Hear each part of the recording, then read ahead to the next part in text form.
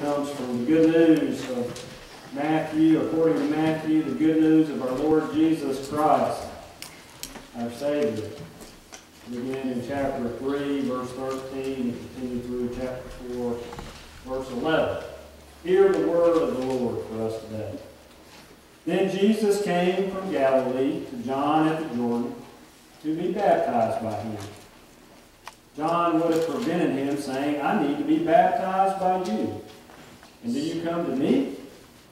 But Jesus answered him, Let it be so for now, for it is proper for us for in this way to fulfill all righteousness. Then he consented.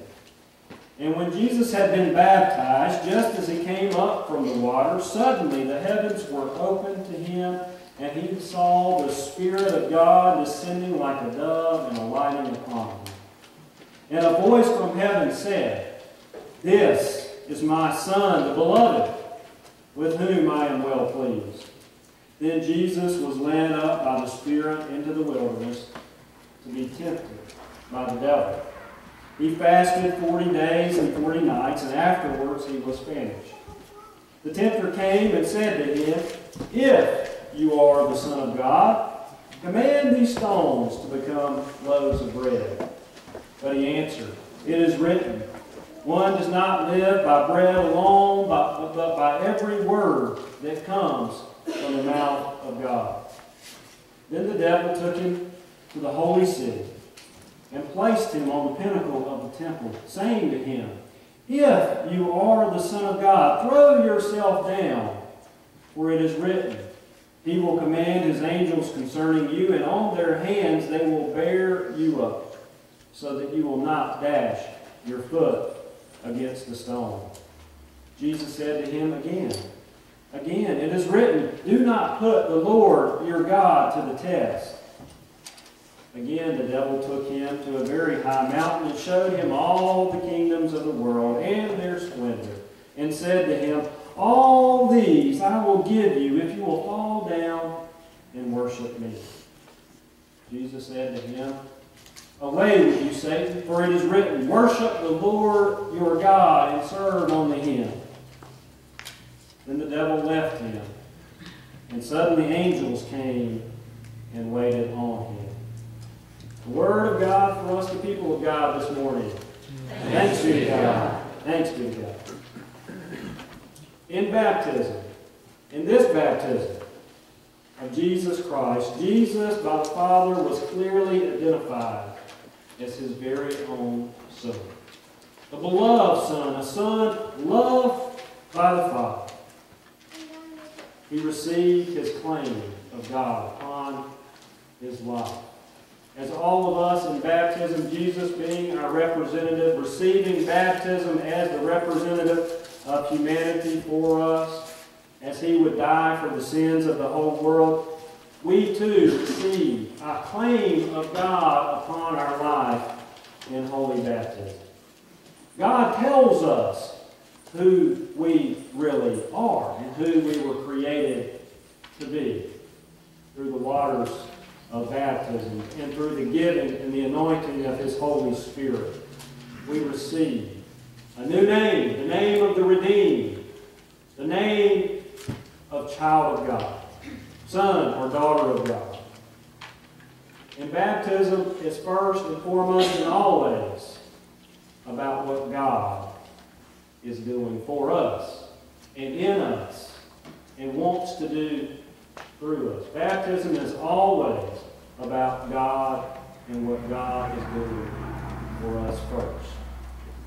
That's why the great reformers such as Martin Luther, the reformers of the church, Martin Luther, John Calvin, and others, saw infant baptism as a wonderful and a beautiful sign of God's prevenient grace. The grace of God, you good Methodists have heard that term prevenient before. The grace of God that goes before anything we ever do. The grace of God that even goes before us, even before we're ever born. God claims us. He sees us and He knows us and He wants us. That's the grace of God. God's claim upon our lives and His identity that He puts upon us before we ever do anything. God first loved us. Before we ever even had God on our radar screen, God had us on His. And in response, when we feel and experience and recognize that love of God and begin to see God as one who wants us in relationship with Him, we respond to that love of God.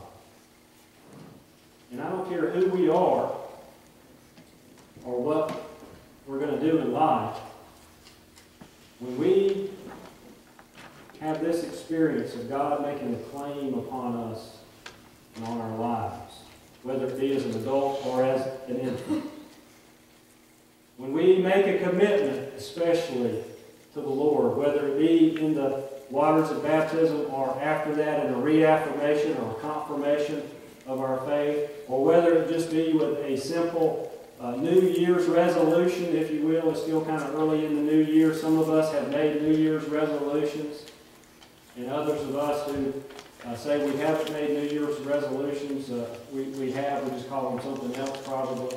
We all have something, at least you have something in your heart and in your mind that you have wished at least that you would like to see happen. But anytime we make a commitment, or when God makes a claim on our lives, and when God begins to define for us who we really are, and He's the one who knows, by the way, because He created us. He knows who we are and who we're supposed to be and how we're supposed to live. As we see in the story, and it's by no accident, sisters and brothers. It's no accident. Jesus, immediately after coming up out of the waters, the story tells us He was driven out into the wilderness. He was driven out into the wilderness to be tempted of the devil for 40 days and 40 nights. And the devil came to Him with a simple 2-letter little word, if. If. If you be the Son of God. Questioning and already challenging the identity that God had placed upon His life. If you be the Son of God, then you use this power in this way. Another way to look at this word if, though, is this word if can also be translated since. Since you are the Son of God, then this is how you should live. The message here is that the devil, the tempter, the evil one, Satan, comes to us and tries to redefine for us what it means for us to be a child, or a son, or a daughter of God. He tries to give us a new definition to live into, a new narrative, if you will, a new story, if you will. Still calling it the old story, the wonderful story of the people of God, but redefining it for us. It's no accident that these stories go back to back in each of the Gospels, except Luke puts a genealogy in between, but it's still an identifying marker of who Jesus Christ was. A challenge to His identity and a redefinition of what it meant for Him to be the Son of God. If, or since you're the Son of God, then use this power that you supposedly have for your own ends and for your own benefits, to do whatever it is you want to do with it. Tempting Him to use this power for self. Tempting Him with all of the kingdoms of the world even. And the same is going to be true in the lives of anyone who begins to make a commitment to God. Anyone on whom God has made a claim, the temptation will be there. The temptation will come. The redefinitions will come. And Satan, as we see in this story, even loves to use Scripture, out of context, of course, misproperly interpreted. And we have to be aware. We have to know, as believers, that there is a competition, a struggle into which we are baptized. But we are baptized to win. We are baptized to win. And that's the good news this morning. As we, as a church this morning, commit And we're going to make some vows this morning. And I want you, sisters and brothers, to take these vows very, very seriously this morning. Don't take them lightly. If you need to, go ahead and open up your baptismal covenant and your hymnal and read through them. And if you are not serious about it, don't say it. But they're serious. We're going to respond to God's grace and commit this morning to this beautiful little baby girl.